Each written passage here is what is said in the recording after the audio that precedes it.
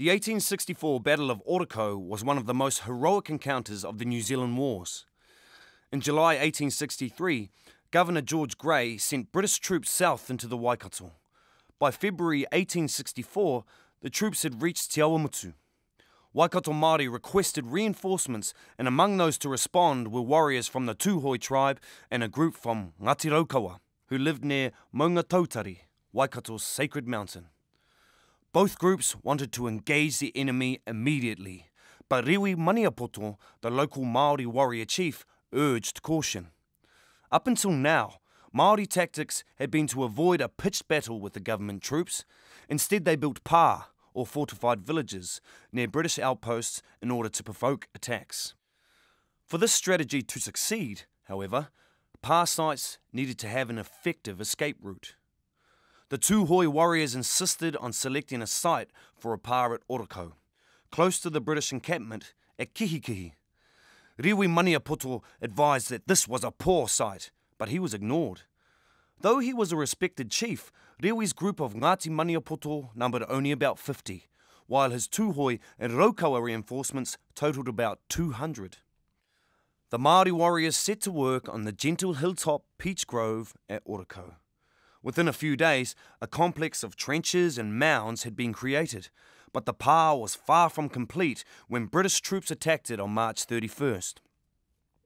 The pā looked insubstantial, but as the first wave of British troops found out, it was very effective. As the British repeatedly attacked, they were repelled by Rewi's disciplined defenders who made effective use of their limited ammunition. On occasions, they even fired peach stones instead of bullets. But the British began to dig a flying sap, a long, shallow trench from their lines toward the walls of the pā.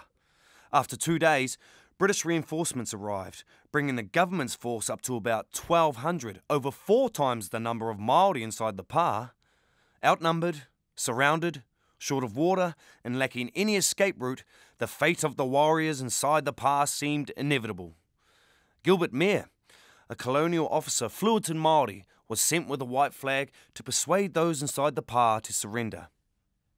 E hoa mā whakarongo, ko te kupu tēnei a te tianara, ka nui tōna miharo ki tō koutou maia, ka ati me mutu te riri, puta mai ki a mātou, ki a ora o koutou tinana. Friends, listen. This is the word of the general. Great is his admiration of your bravery. Stop. Let the fighting cease. Come out to us that your bodies may be saved. In a few minutes came the answer in a clear, firm tone. E hoa, ka whawhai tonu a hauki a koe. Ake, ake. Friend, I shall fight against you forever. Forever. Before the British troops could launch their final assault, a small group of Māori attacked the head of the British sap.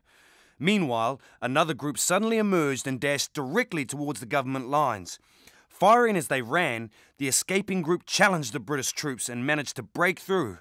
But even beyond enemy lines, the fleeing Māori warriors weren't safe, as a pursuing column of forest rangers cut many down. Orakau resulted in a vital victory for the British, yet the battle is remembered today for the courage of Rewi's defenders and their refusal to surrender.